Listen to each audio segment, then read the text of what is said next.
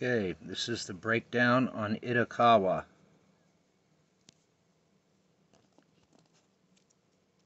Ready? Get back here.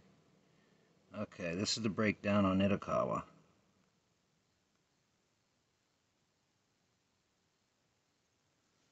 Okay, Itokawa. It is not one piece. It is three or more. If you notice, that is not a port. See that it's an eye. This comes down by itself and comes up. This piece is by itself. There's the eye for that being. Right there, he's by himself. See that separation there? Okay, now here's where it gets a little difficult to see, but there's something here. Looks like writing on it.